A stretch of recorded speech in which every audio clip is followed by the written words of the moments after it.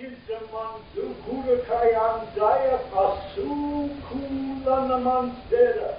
Bekenaman Zay Bakaldaman Zaya Pashandaman Zikidaman Zaya Dasu Kulaman Zeda Tishaya Manzu.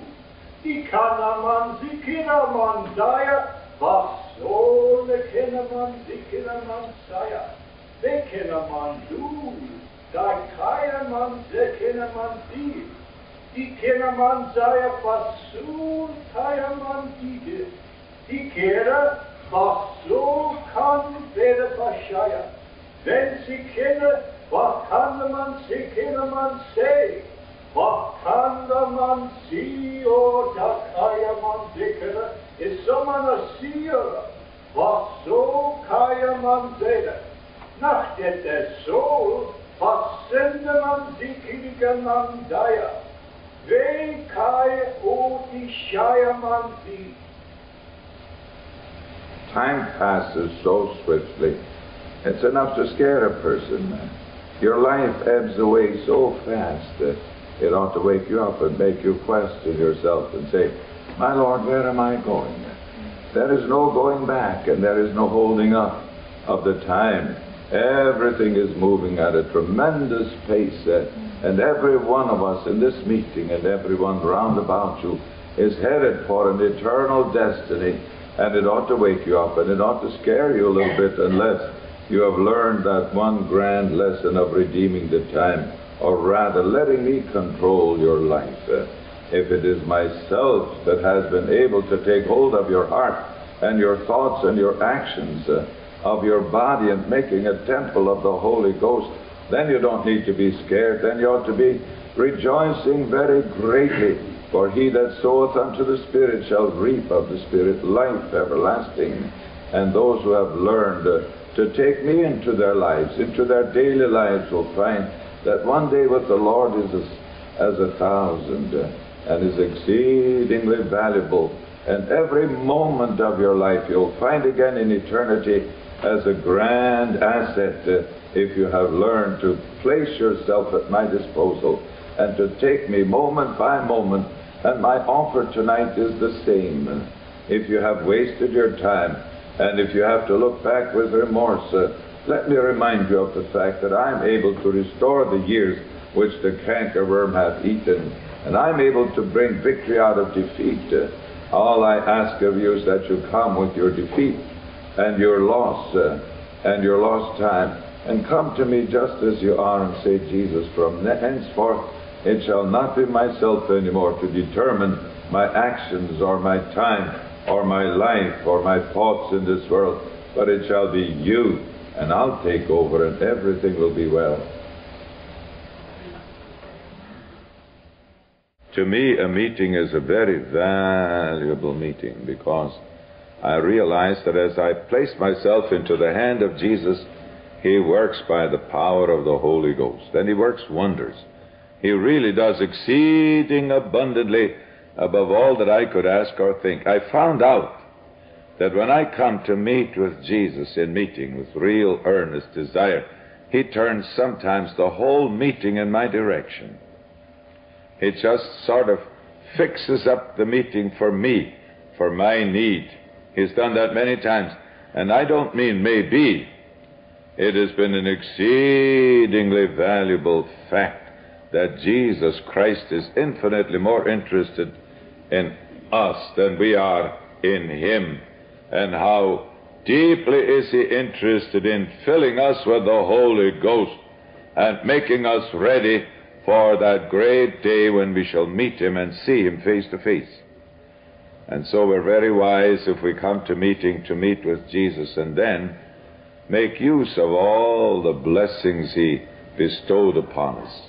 From the very beginning of my experience in Pentecost, I wanted to know what Jesus was going to do for me. And when he poured out his glory, I wanted all the glory that he was able to put in. I just took off the cork and I said, now, Lord, sweep right in. And when praise was given, I praised the Lord. I used to praise God until I was hoarse. And you know, I didn't lose anything, but I gained a great deal by that. I know the people who do not praise the Lord, they gain a lot too. They gain flesh. If you like flesh, you will gain flesh. You will gain bondage. You will gain blindness and deafness of soul. But when you take Him as He offers Himself to you, something happens to you. God comes in. I know that everybody cannot speak in tongues or interpret tongues or prophesy, and that is not necessary. I believe, though, that many more would have these gifts of the Holy Ghost operated within them if they were willing to do the things that seem to be little, if they were willing to say, hallelujah, hallelujah, glory to God. You never said hallelujah, but you become sweeter. Say it once, and you look sweeter right away. Hallelujah, hallelujah, praise the Lord. There you are. Now you can have your picture taken. But not only that, it is it's an association with Jesus Christ. It's praising Him. It's glorifying Him. It's recognizing His presence. It's telling Him that you're happy that He is here. You're so glad to meet the Lord. And you're so glad that He's come to meet with you. And just to put up your hands like this. You ever do that and fail to get a blessing? I don't think so. Praise the Lord. The woman said she couldn't lift her hands. I said, how do you hang up the wash? What a silly excuse, praise the Lord. But I never put up my hands, but a blessing comes down. Why, you know, we're here for fellowship with Jesus. As John says, and truly, our fellowship. We call this the Ridgewood Pentecostal Fellowship, but that's a very poor misnomer. Our fellowship is with God the Father and with His Son, Jesus Christ our Lord. Thank God, and the Father's here, and the Son of God is here, and our fellowship with Him ought to mean a great deal to us. We ought to meet God with great joy, and when we do that, He meets with us. And I think the simplicity that Jesus Christ calls for is so very sweet. He doesn't ask you to make an eloquent sermon or to put on a show, but He asks you to let His praise be continually in your mouth. And what have you got in your mouth tonight? I'm so glad that here we don't see people chew gum. At least when I'm around. Sometimes they'll be chewing, and as soon as I look at them, then they're spiritual. Liars. No, we don't do that. We've got something else to do with our mouths. Praise God. We praise the Lord. His praise shall continually be in my mouth. What is continually in your mouth? When His praise is continually in your mouth, it means that continually you're in touch with Jesus. Continually. How simple is the way. Praise the Lord. After all, it is so simple today to turn on your toaster. Plug it in. Or your wash machine. Plug it in. Praise God. And since Christ has come, all you have to do is plug yourself in. And God manifests Himself. But how we ought to be glad for a meeting where we can give our time to Jesus. And the Lord has said it's a great sin not to keep yourself in touch with Jesus during a meeting. 2 hours in a meeting is really a very short time to load up for a week. You need more than that. And you ought to come up and load up. They've got a slogan in Germany now. Tu den Tiger in den Tank rein. Put the tiger in the tank. That's become the slogan everywhere in Germany, and they've got this tiger, you know. Picture of it. Now you put something else in your tank. Put the glory of God in your tank. Thank God, and you'll be going all week. I will praise Him. I will praise Him. Praise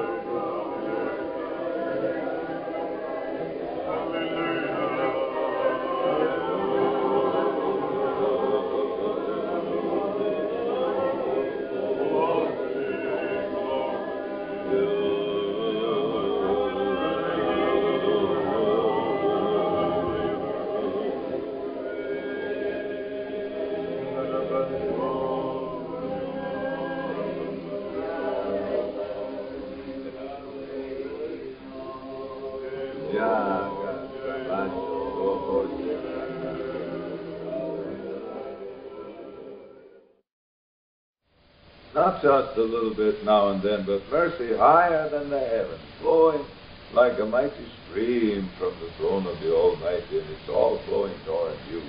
All you need to do is to really open your heart in faith and in simple trust and receive it. You don't need anyone else.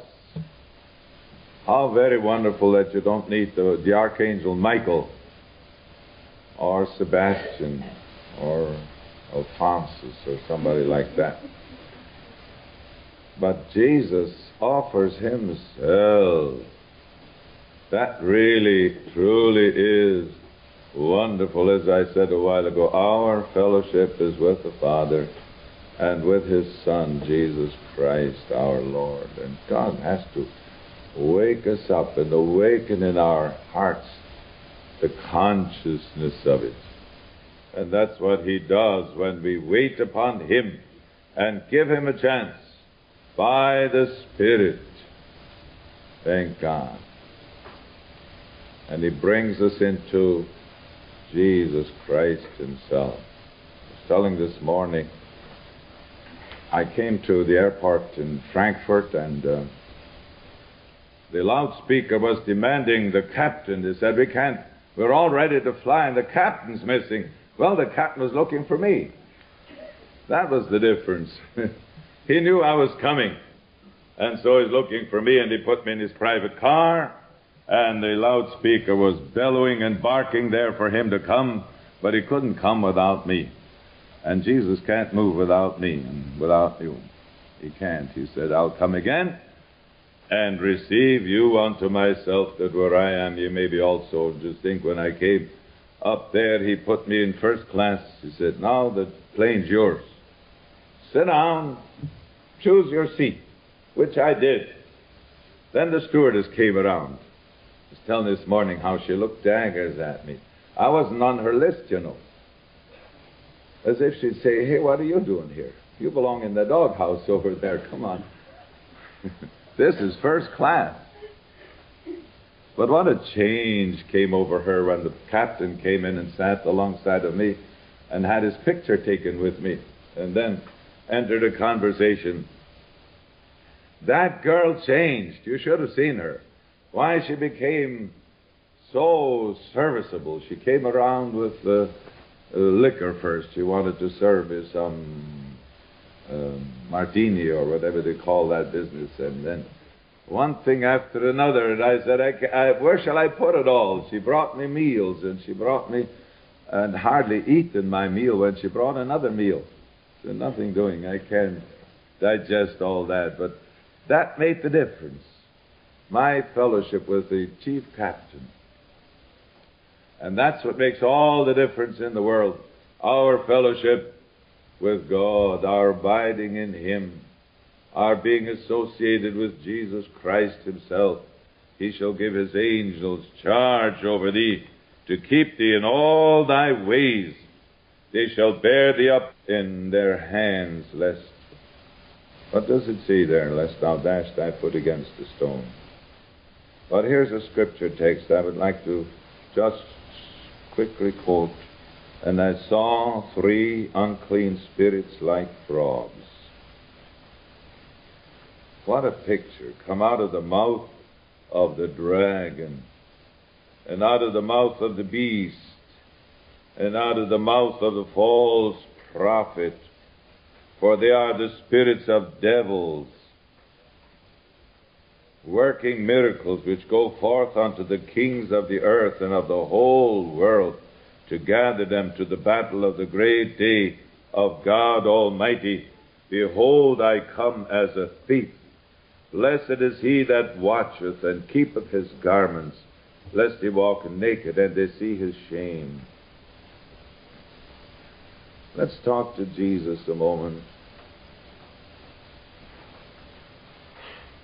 Jo kabaja parabiam batai palamo monzardo peribalaco bojoko che le va bambini fandai pungungiare rabbiello bongasanai calamam bambini golon dombele yarambardo no bologobo geraba. I walk in the midst of the 7 golden candlesticks, and I know your works, And I see the deep need of your souls, and I've come to satisfy every need of yours. If you apply yourself to me in faith, I will stretch forth my hand even this night in this meeting and grant you some blessing that I see you need, some change, some quickening of your soul and spirit that will make you a better Christian and a better follower.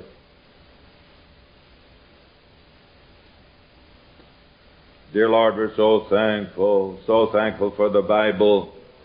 Oh, we're so thankful, my God, for thy grace, which is so all-sufficient. All-sufficient. Oh, God, we're so glad that you haven't left us alone, but you've come to us, unworthy though we be. Lord Jesus, we're so glad that you're not ashamed to call us brethren. And so we apply our hearts to you tonight. Oh, God, we fly into your arms. We pray that you'll take the Scripture and write it upon our hearts. Oh, Jesus, Lord Jesus, do it. We have a number of Bible translations. I'm thinking of one now that tells, when it comes to this verse, behold, I come as a thief. It tells you that doesn't belong there. I don't like these newfangled Bible translations. I like the solid King James Version and Martin Luther's version, because they were given somehow through the instrumentality of the Holy Ghost. And some of these newfangled interpreters are just looking for money. And they spoil it. In Germany, I've been enjoying soup. Soupy. And I tell you, it's good soup. They know how to... Germans never serve you a meal without soup. That's the opening blessing. And I like a good bowl of good soup. They know how to spice it. Just right, just enough garlic and salt. And I don't know all they put into it, but it certainly tastes good. Now, you're hungry, really hungry, and somebody sets before you a bowl of good soup. It's wonderful soup. And then some enemy comes and throws a dead rat into it. Now you lose your appetite. The soup is all right, but you lost your appetite. I lose my appetite for these newfangled interpretations because they spoil it. They put a dead rat into it. I need the Bible that God writes. I need the Word of God that's given by inspiration of God. And the reason we don't understand it better, there's only one way to study the Bible. It isn't studying it intellectually. There is a way, Bible, of eating. Thy words were found, and I did eat them. Then you get the substance of it. When you eat the soup, you get the substance of it. When I was a little boy, we had one boy in our class who was taller than all the rest. And he kidded me one day. He said, "Boy, are you small?" I said, "How can I help it?" Well, he said, "Eat more soup." And if you want to grow spiritually, here is something. It isn't soup, but it's bread that comes down from heaven.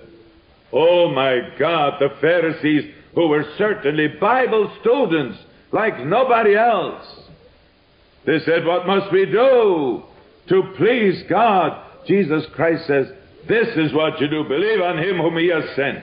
Eat the bread that God, my Father, will give you." And they said, "Oh, God, give us that bread." He said, "I am that bread of life." And beloved, the only way to study the Bible successfully and fruitfully is to live it. That's the reason we have so much false Bible teaching today.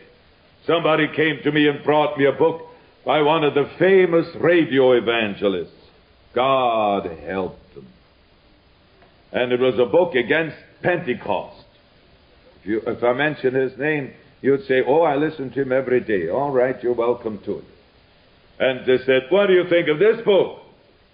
Telling all the faults of Pentecost. I said, "That man teaches words which man's wisdom teach. And they're dead. Not only dead, but they're death-dealing. Beloved, the gospel can only be preached with the Holy Ghost sent down from heaven, and that's the only way it can be received, and that's the only way the Bible can be understood. And if you want to understand what is that good and acceptable and perfect will of God, and who doesn't, we need it in these days. Oh, how we need the wisdom that comes down from above. How we need that bread that a man may eat thereof and not die. Oh, the sin that man commits against this wonderful gift of God, the Bible, the New Testament, that would make a man perfect unto every good work.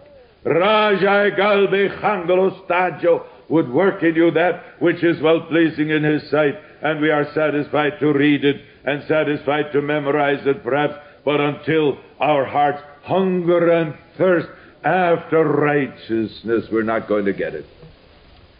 Blessed are they that hunger and thirst after righteousness. And again, God quoting and speaking about the Pharisees and scribes. Wouldn't you like to be a Pharisee? Little Edwin and I sat at the table in Switzerland last week, Friday or Thursday, and there were 4 priests at a different table. And he said, why do they do this? He didn't know. I said, well, you know, they've got to do something to look religious. He said, watch them now. They wear black robes, and they turn their heads like this. You've got to do something. Wouldn't you like to be a Pharisee? Wouldn't you like to make long prayers? Wouldn't you like to make people, impress people with your knowledge of the Bible? Oh, how many do that? And beloved, we fool ourselves. And Jesus Christ says, verily I say unto you, except your righteousness shall exceed the righteousness of the scribes and Pharisees, ye shall in no case enter into the kingdom of heaven. My, that's the sentence of Almighty God upon my poor effort, upon my poor life. And then He tells us how to get into the kingdom of heaven. He says, whosoever heareth these sayings of mine, oh, we all hear them, and doeth them not, shall be likened unto a man that built his house upon the sand. And how many do that? And nice houses, split level houses.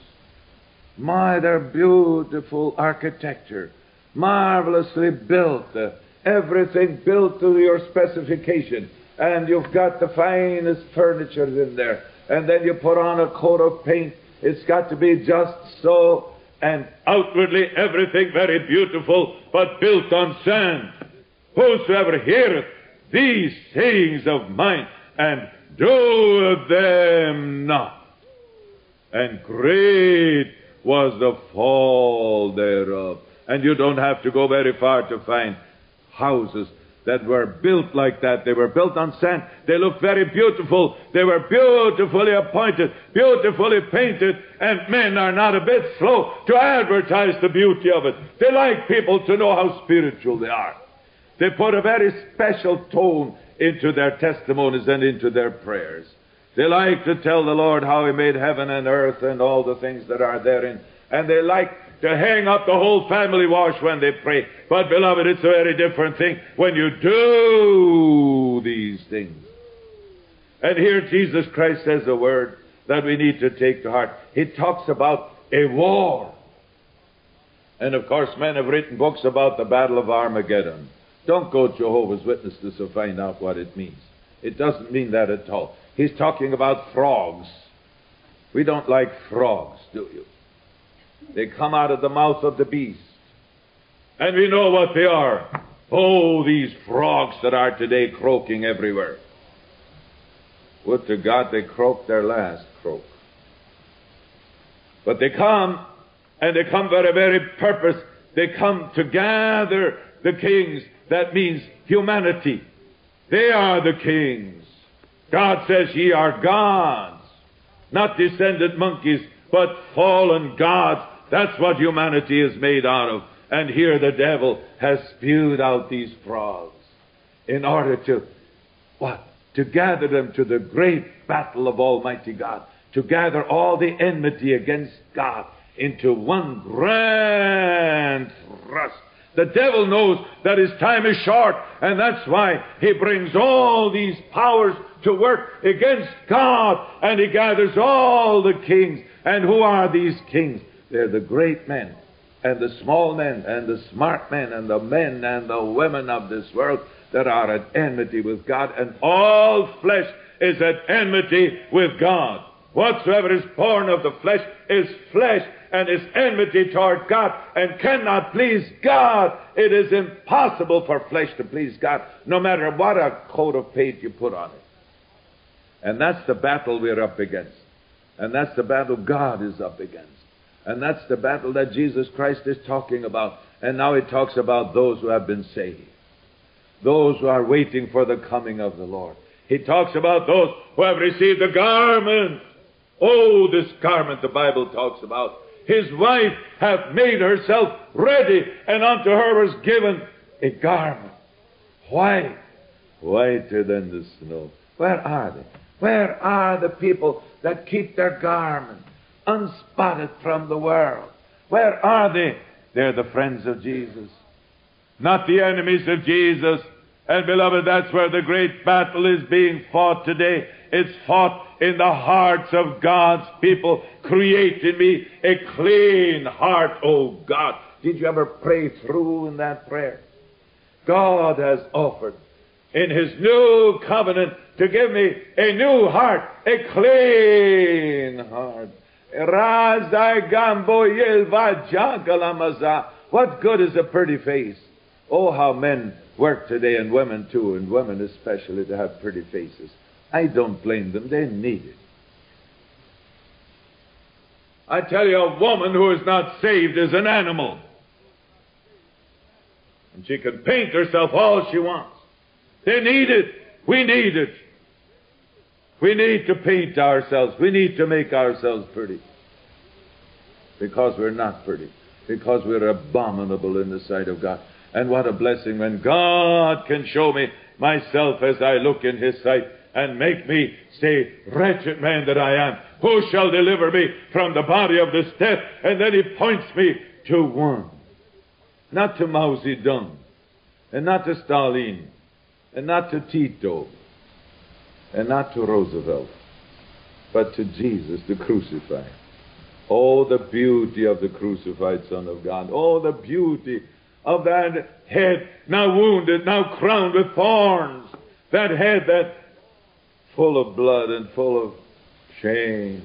How beautiful is that young man, Jesus Christ, stretched upon the cross and dying between two thieves for you and for me. Oh, thank God. How I need the cross of Christ. How I need the crucified. How I need that blood of Jesus Christ. How I need the power of the blood and the power of the resurrected Son of God. And God offers me this great salvation. Though your sins be as scarlet, they shall be as white as snow. Now he says here, right at this place, when the devil gathers all his forces. And wherever you go in the world today, people recognize that that's happening today. Wherever you go. Whoever you talk to, they say, oh, it's never been like this. Yesterday, a man talked to me on the phone. He said, boy, we certainly have been sliding awfully fast in this country. We have been. And not only the wicked, not only sinners, but our Supreme Court and our highest officials are tainted and are in the service of the devil to destroy the United States. And the very churchmen of this nation have been guilty of it instead of preaching the truth. Thank God for those that do preach the truth. Thank God. I found in India a group of Christians that gather every week for a night of prayer for Billy Graham. I said, thank God. Oh, how we ought to pray for the preachers of the gospel in this land and the preaching of the gospel. How we ought to pray that God might send His two-edged sword and unsheathe it and send conviction into the ranks of God's people. Beloved, the great trouble in the world today is not to be laid at the feet of the communists, but it's the church of Jesus Christ that has failed God. What a power the church could have been. What a mighty power. I read today a little article about Hiroshima and how with one bang 200,000 people were killed. And 170,000 were maimed for life. And who did it? This blessed country of ours, this land of the free and this home of the brave. We sent those bombs over there. We brought that torture upon, and we changed the whole history of the whole world by unleashing that horrible, hellish weapon. The world has never been the same since. And I remembered how that 50 or 60 years ago, a missionary from Japan wrote to the United States, to the President of the United States, and said, please, send all the missionaries to Japan that you can. If you don't send missionaries now, the day will come when you'll have to send bombs.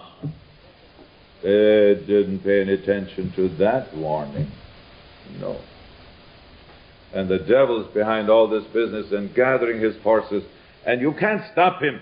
You can't stop him, but one thing you can do, and that is to keep your garment unspotted. Blessed is he. Behold, I come as a thief. That means unannounced, unnoticed by the great world. They'll go on with their battles. They'll go on with their pornography and with their sin and with their defilements. And the church will go on with their polemics and with their theology and with their conventions and all that. And somewhere, Jesus Christ will find a single soul that keeps their garment unspotted. Somewhere he'll keep a heart that is bent on pleasing him, on keeping their garment. Blessed is he that keepeth his garment. Blessed are you. And isn't it wonderful that, oh my Lord and my God, that among all this wickedness in the world, I don't have to join. I don't have to be defiled. I don't have to. Men have to, because they don't have God. They have to. Women have to. What have we gotten into since the last war? Before the war, a woman would have been ashamed to be found smoking in public. I remember that time. Today, they have no shame. They don't have any shame. They have to serve the devil. And that's the least of all. It's the secret sins. It's the defilement of the soul and of the mind and of the heart and of the body that has been given up to a reprobate mind to defile their bodies. It's the defilement in married life and in single lives too that defile and curse and drag men and women down to hell. And you don't have to join. Isn't that wonderful? You don't have to be defiled. Jesus Christ will keep his own. He says, I come as a thief. I come again to receive you unto myself, that where I am, ye may be also. Father, I will that they whom thou hast given me be with me where I am, that they may behold the glory which was mine before the foundation of the world. Father, that they all may be one, even as thou art in me and I in thee, that they may be one in us, and that the world may know that thou hast sent me, and that thou hast loved them, even as thou hast loved me. Here's a wonderful word, and it belongs exactly where God put it. Right in the midst of this declaration of this great battle, where all the forces of hell are arrayed against God and against his little flock. Jesus is here. Jesus Christ is near you. He is within you. He loves you. He has purchased you with his own blood. There's one thing that is more precious to him than all the worlds. It says, all the worlds shall perish and shall pass away, but he that doeth the will of God shall abide forever. Oh, Rabagaila Bongele Bajo, how interesting my life becomes now. Just one thought, Jesus, you. Just one cry in my soul, you, Jesus. Just one. Oh, to please you. And to please you because I'm always in your presence. You are always with me. You've beset me behind and before and laid your hand upon me. There's not a word in my tongue but, lo, O Lord, thou knowest it altogether. Listen, that makes for a very careful walk with God. to practice the presence of Jesus and to watch like a bride watches the desire of her bridegroom. But here's a bridegroom that's brighter than all the brightness of eternity. Jesus! Jesus, and He's made Himself real to us. He has come to us. Thank God. We have felt His touch. We have tasted the powers of the world to come. And the reason we don't appreciate it more is because we haven't yet lived close enough to Jesus. But He's calling us. And how wonderful, He says here, blessed is he that keepeth his garment, lest he walk naked, and they see his shame. Oh, the day is coming. The day is at hand when that decision will fall, and I will find out. Oh, dear Lord, but the day is now. The day is now when Jesus Christ pleads with you and with me. And you know what He means. You know what it means to have a garment that is clean. Oh, whiter than the snow. How precious the blood of Jesus Christ that washes us, really cleanses us from all unrighteousness, and then the Spirit of God given to preserve us spotless unto the presence of His glory with exceeding joy. Oh, now I know what He means when He says, if we walk in the light as He is in the light, here is the light. And this wonderful light, and as I walk in the light, as I walk in obedience to His Word, it becomes alive. And that's the only way we can really be Bible students and understand the will of God and know what is that a good and acceptable and perfect will of God. It controls everything about me, my thoughts. Let this mind be in you. Listen, has God been able to do that for you? What is your mind like? Your thoughts, your dreams, your imagination, what is it like? Oh, Jesus Christ wants possession of it, and He will take possession. The peace of God that passeth all understanding shall keep your heart and your mind through Christ Jesus. Those things are not in the Bible for the fun of it. Why, this is our inheritance. That's why Paul says, I commend you to God and to the word of His grace, which is able to build you up and to give you an inheritance. This is the Testament. This is our inheritance. This is God's will. Hallelujah. And it's addressed to you and to me. And today, to keep my garment. That's my job. Never mind what others do. Never mind what you do. But my job is to keep my garment. And how do I do that? Well, the Bible is a wonderful book. Whosoever heareth these sayings of mine and doeth them shall be likened unto a wise man that built his house upon the rock. There's a rock foundation, that Sermon on the Mount. I'm so glad that God gave us that sermon in a nutshell. So short, and yet so rich, so exceedingly wealthy. The unsearchable riches of Christ are put into that Sermon on the Mount, and whosoever doeth them. Now I got a job on my hands. But it's really surprising, and it is catastrophic how little attention we pay to His words. His words. Father, I've given them the words Thou gavest me, and they have received them. And they have kept them. Young man, what an opportunity is yours to become soldiers of Jesus Christ. I know Uncle Sam will call you perhaps, and you'll have to go. You don't have to go when Jesus calls you, but you can.